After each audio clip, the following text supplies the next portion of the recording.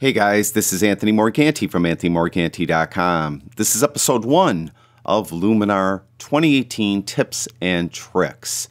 My vision for this series is that in every episode, I simply give you a Luminar 2018 tip and or trick on using the program. Unfortunately, in this first episode, I must offer an apology. Many of you know that I recently did a video series, Mastering Luminar 2018, and many of you that have watched my videos over the years know that I work with a Mac computer. So, of course, I did those videos on a Mac computer. Well, I went over that, Luminar 2018, all the things you could do on it and stuff, and what I wasn't aware of is that there is a great disparity between the features that are included in the Mac version of Luminar 2018 and the Windows version of Luminar 2018. And many of you, because of my recommendation, purchased the program only to find and be disappointed in the fact that many features are still missing in the Windows version of the program. And to all of you, I sincerely apologize. I really had no idea that there was that great a disparity between the two platforms.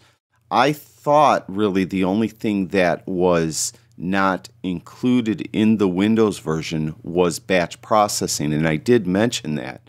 But I've come to find out that there's a lot of stuff missing. So in this video, not only am I offering you my sincere apology, is I'm going to go over the two different platforms and what is different between the two that I've found. Now, I am told by McFun/Skylum Software that they are going to be included in the Windows version very soon, that they're coming up with out with an update that will address many of the issues, and you're going to find that very soon, according to them, the Windows version of Luminar 2018 will be pretty much identical to the Mac version of Luminar 2018. But I know that doesn't help you now, and I really, really feel bad. So I'm very sorry. So let's go over the differences so that those of you that haven't purchased the program know what's going on. And, and we'll just all be on the same page about this. Now, those of you that know things about Mac computers know that on a Mac you could run the native operating system, which of course is OS X, along with side-by-side Windows. And you can see on my iMac I have Windows 10 running. And on Windows 10, I, over the weekend, loaded a copy of Luminar 2018, and I have it running with this image here. Now we'll go over to my Mac desktop, and I have Luminar over here, and on this platform of Luminar, I have this image, so we could tell the difference between the two. So let's just jump right into it. But before I do that, just let me say real quick, because I know a lot of Mac people will be leaving now because there's no need for them to watch this. I did make a slight mistake on my discount code. If you do purchase anything from McFun/Skylum Software, my discount code is AM18, and I mentioned that you get 10% off anything that isn't on sale. That is true. But in addition to that, if you do buy Luminar 2018 and you use my discount code, you'll get $10 off Luminar, not in addition to 10%, but instead of 10%. You'll get $10 off Luminar 2018. So that, of course, is more than 10%. So to clarify, use the discount code AM18. You'll get $10 off if you buy Luminar. You'll get 10% off everything else that isn't on sale. So if something's on sale, the discount code won't work. All right, let's go through this real quick. First of all, what you'll see right away is the filters catalog in the Mac version is divided up into categories. So we have creative, professional, utility. And if you look at the filters catalog in the Windows version, it's not divided up into those categories. Everything is just right there. Although you could access the various categories with this drop-down. So you could go to like essential filters and issue fixers and so on. And of course that drop-down is also available in the Mac version. It's just that right off the bat everything's divided up in the Mac version. Let's see. The other thing is Workspaces. I did an entire video on Workspaces because I think it's a really powerful tool in Luminar. And if you look over here in the Mac version, you can see, click right here and we have all these different workspaces, professional, essentials, so on. And you could create your own. In the Windows version, there is not workspaces in there yet, so that isn't there. The other thing is there are two tools that are missing. If we go up to the Tools button up here, you'll see in the Windows version, we have Crop and Erase. In the Mac version, we have those two tools, but we also have Free Transform and Clone and Stamp.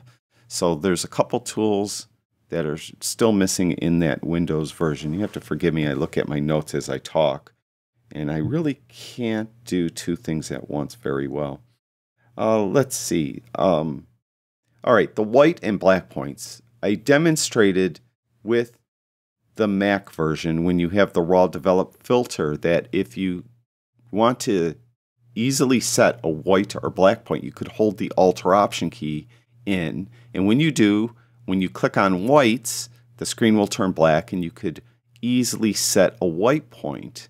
And similarly for blacks, when you do it, the screen will turn white and you could easily set that black point. Unfortunately, that Alt key that I mentioned does not work in the Windows version, so that isn't happening yet there. The other thing is the clipping indicators. I mentioned that if you have your filters catalog closed, that you could automatically turn on the clipping indicators by hitting the J key. And the clipping indicators help you when you have blue then showing up in the scene, like here. That means your blacks are crushed. And that could help you set a black point. You could adjust it till all that blue is gone. Here, I'll overdo it. And then you could set a black point that way. And similarly, as far as whites, when whites are too high, when you have the clipping indicators on, it will turn red. And you'll get that red in there, and you could get rid of them that way. And then when you want to turn these clipping indicators off, you could hit the J key again. Unfortunately, in the Windows version, the J key doesn't work at all. So even with the filters panel closed, if you hit the J key, nothing's going to happen. You have to manually go up here and click on these little triangles to turn on the clipping indicators. Now, they do work. You can see there's a little bit of blue down here. Because I am crushed some blacks just a little bit. I'm not clipping any whites in this image, but they do work, and you could set a white and black point that way. It's just that Alt key doesn't work, whereas the Option key in Mac does work, and hitting J to quickly turn on the indicators doesn't work either. Let's see, the Mac version, on the filters, there's blend modes. So if you click there, you can see there's a little blend mode menu, and you could go to different blend modes. There are no blend modes available in the Windows version for the filters just yet. They are available for the layers, but not for the filters. Let's see. There's no Luminosity Mask. If you go up to, and you have multiple layers, if you go up to this little brush on a layer above your base layer and click, you'll see you have brush, radial mask, gradient mask, and luminosity. That's Luminosity Mask. But unfortunately, on the Windows version, let's add a new layer. There we go. We click on that brush, and you can see we have brush, gradient mask, and radial mask. We do not have the luminosity mask yet. And as I look at my notes, also, if you click this little drop down here, this little like gear, you can see our choices, and you have a few more choices in the Mac version. Most notably, you could merge all the layers. So you can merge, if you have a bunch of layers, you could merge them all down into one layer. You can't do that with the Windows version yet. Also, if you click this little plus sign in the Mac version, you have create a new stamp layer, and I actually demonstrated that in those Mastering Luminar 2018 videos. That is available in the Mac version, but when I hit that plus sign on the Windows version, you'll see that that is not included. The other thing I noticed is that if we go up to the top menu of the Mac version, we click on Image, we have Rotate Left, Rotate Right, and Flip Horizontal, Flip Vertical. If you go to the Windows version, I cannot find those anywhere. So you cannot rotate, apparently, the image at all yet in the Windows version. And last but not least, what I found, now I'm sure there's more. This is just what I found looking around the two different platforms. If we go to File, Export on the Windows version, we'll come up with our export dialog, and you can see exported as a JPEG, PNG, TIFF, whatever there. But if we go over to the Mac version and we go to File, Export, when we export as a JPEG, we also could sharpen it, and we also could resize it, and that is not listed in the Windows version at all. So you can't on export resize the image or sharpen it. So that it's an important feature, again, that I think should be taken care of in the Windows version. Now, the good news is that a lot of people were voicing their concerns below my videos in their comments, and somebody from McFun Skylum Software were actually addressing their issues, which I thought was pretty cool. It's nice because I'm not employed by them, and they, as far as I know, had no clue that I was doing the videos. All of a sudden, the videos just appeared there, and they must have saw them, and people were concerned about these missing features, and they, at least for a few of the folks, answered their questions. So I thought that was pretty cool. I am told that the features, again, will be added soon, hopefully very soon, and that soon the Windows version and the Mac version will be identical as far as feature-wise. So, again, my sincere apology to everyone that purchased the program because of my recommendation, only to find that their version of the program was missing a lot of features. The good news is the few people that I did interact with told me they really do love Luminar and they're going to stick with it no matter what, that they really can't wait for these features to be added, of course, but they really do like the program. So that was nice of them to say that. Again, I really feel bad for everyone. My sincere apologies.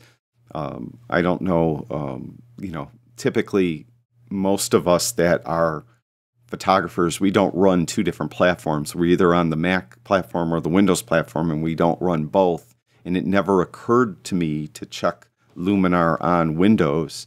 So again, my sincere apologies to everyone. Thank you, everyone that watches my videos.